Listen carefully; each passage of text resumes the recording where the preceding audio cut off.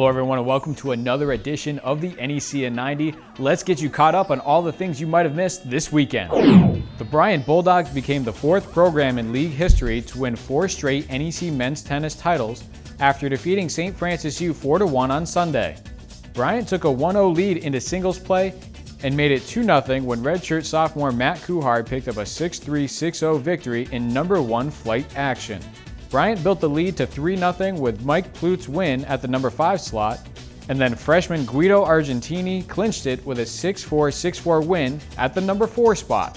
The Bulldogs will go on to represent the NEC in the upcoming NCAA championships in mid-May. LRU Brooklyn capped a dominating run through the 3-day event as the Blackbirds did not surrender a single point in the tournament. After taking the doubles point against the defending NEC champion Knights to kick off the final, LIU got wins from Sasha Bolwig at number 2 singles, sophomore Malin Layson at the number 4 slot, and the championship was clinched when Anna Gregorian took the number 1 flight 7-5, 6-2. And Sacred Heart made history on Sunday at LPGA International, securing the program's first ever Northeast Conference Women's Golf Championship.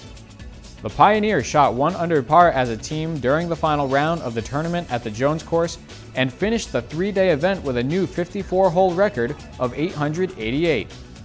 Pioneer senior Ellen Nyberg claimed individual medalist honors by winning a thrilling tie-breaking playoff against teammate and 2016 NEC individual champion Chelsea Sedler. That's it for this week's edition of the NEC in 90.